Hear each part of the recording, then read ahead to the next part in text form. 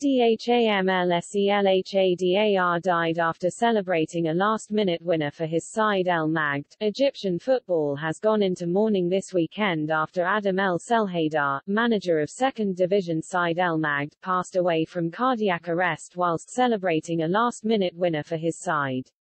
And tributes have flown in from all around the nation, with clubs marking their respects for the coach.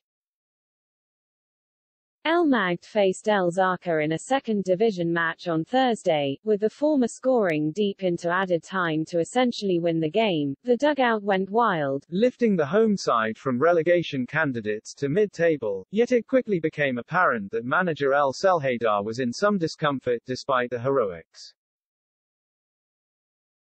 Their worst fears were confirmed when the former Ismaili boss was rushed to hospital after suffering a heart attack, and it was later announced that the popular manager had passed away, with tributes pouring in for one of Egypt's most respected managers. A statement from his former side and Premier Division outfit Ismaili read: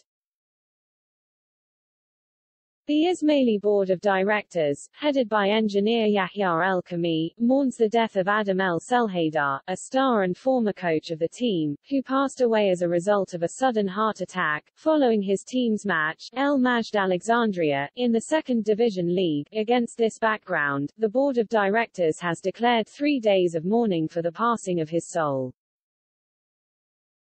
The tributes didn't stop there, as Ismaili's rivals Al Ahly also paid their respects to El Selhadar. A statement from the Cairo-based side read, Captain Mahmoud Al-Khatib, president of the club, and the members of the board of directors, mourn with great sadness and sorrow, coach Adam El Selhadar, the former Ismaili player, who passed away on Thursday.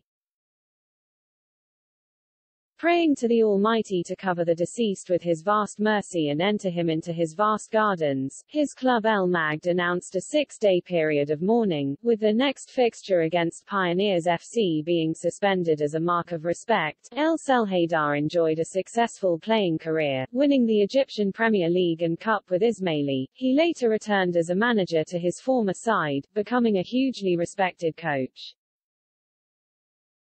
Tributes will continue to pour in for a man who was well respected in the Egyptian game. El Magd's next fixture is against Dechernes on December 16.